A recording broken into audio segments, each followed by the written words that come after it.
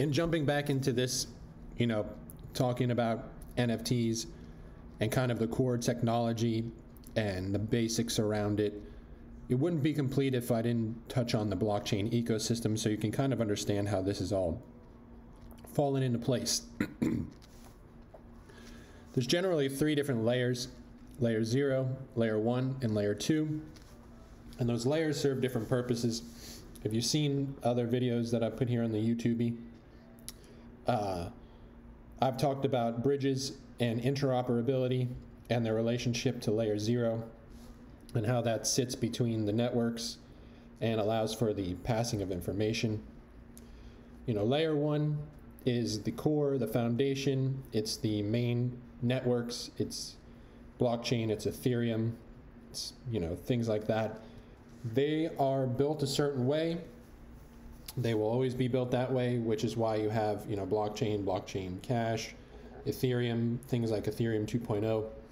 So the whole, makeup, the whole design was that they would do a certain thing and that's all they would ever do. And that's where we kind of get into this situation with layer 2, because layer 2 comes into play to improve the efficiency of these infrastructures, right?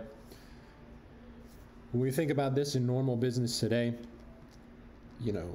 we have a lot of core industries that do a lot of different things. At those core industries are core companies. Those core companies are foundations, are bedrocks, are large, over-encompassing companies that are pretty much set in their ways, and they're not going to be much more than that, right?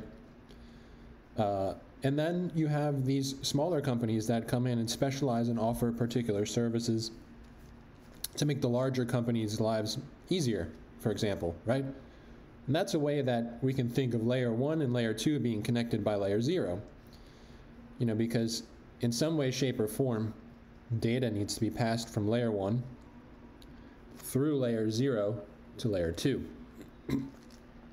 In any of these blockchains, in any of these regular business models, inputs and outputs are generally the core, right? So the blockchain ecosystem is like a lasagna.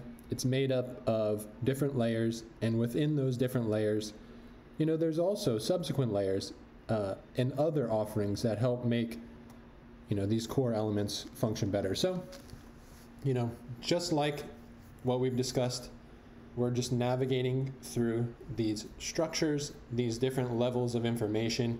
We're passing information through this distributed network that's existing parallel to our current universes in a digital world. So it's difficult to understand, it's difficult to grasp, because there's a lot of different mental models that have to be built around this, right?